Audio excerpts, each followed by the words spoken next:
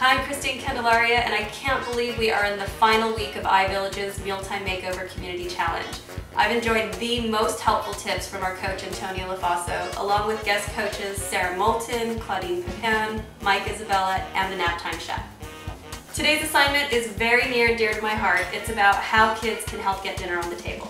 There are definitely days when I'd rather be left alone to cook and not have to supervise anybody, but the reality is I have 4 kids. So I've become very passionate about involving them in the kitchen and mealtime preparation. It's quality bonding time, it's a learning experience, and it's a real boost to their self-esteem and confidence. From start to finish, there's a huge number of tasks kids can help with, and I'm sure the older they get, the more they can handle on their own.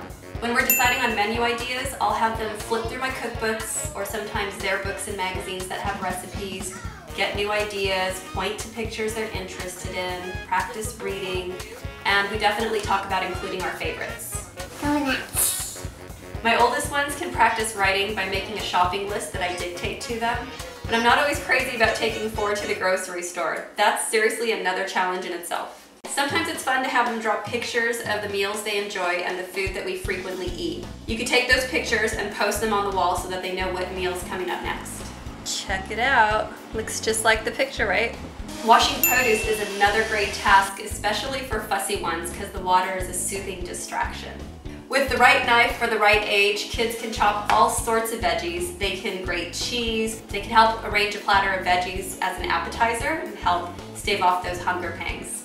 Depending on the meal, they can measure and sort, they can get out the ingredients or the necessary appliances. Having your kids set the table is a perfect task that buys you more cooking time.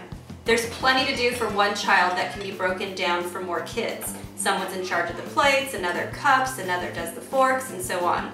This could mean folding cloth napkins in fancy ways, picking fresh flowers and arranging them as a centerpiece, putting out some candles, or whatever they come up with.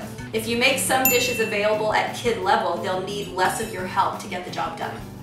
I've always kept a low drawer of safe kitchen odds and ends for my little ones to explore while I'm cooking. Giving them a real pot and spoon can be loud, but it makes them feel included and buys you more time.